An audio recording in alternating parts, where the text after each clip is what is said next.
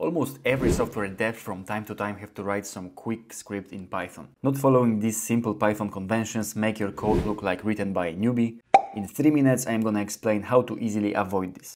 Let's go.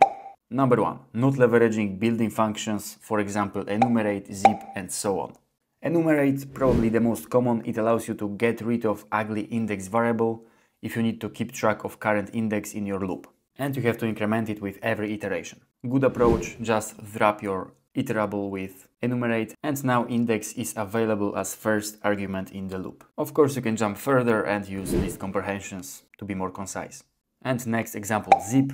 If you want to combine two iterables, for example list of names with list of ages, bad approach, you iterate and append manually. Instead, you can just put two lists in zip function and it will take care of that. If your lists have different length, don't worry. Built-in itertools comes with a couple of modified zip functions that suit slightly more complex use cases. Number 2, forgetting about f-strings. Usually people from C language, no offense guys, at least you know what are pointers. After Python 3.6, instead of clumsy mapping variables to empty spaces, you can just put f before whole string and wrap variables with curly braces, much more readable. For multiple lines string it works the same, just put f before triple quotes. Third one, mixing imports. Check out this snippet. At first glance it looks okay, but there is a PEP convention that encourages to create 3 import groups: built-in packages, external pip packages, and third, your own code. With this order, if you review somebody else's code, it's much easier to know what is going on. If I'm importing NumPy package, everyone knows it's external package, but there is so many unpopular packages like, for example, PDF to image, and if you mess up this order, it's so much harder to track where the source code is located.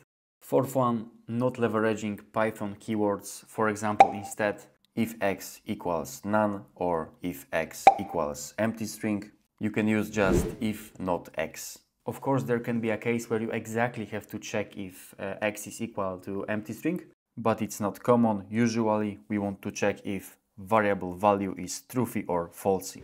As a bonus, the last one but very important, not following naming case conventions. There is a bunch of them, but let's break 3 the most popular ones. Functions, methods and variables should be lowercase with words separated by underscore. It's snake case, constants, capital letters with underscore, classes, Pascal case. If you stick to this, a single look at your code will be enough to identify whether, for example, it is a class or a regular function. I hope after watching this video your code will be more Pythonic. That's it for today. Thanks for watching, subscribe for more and hopefully see you soon.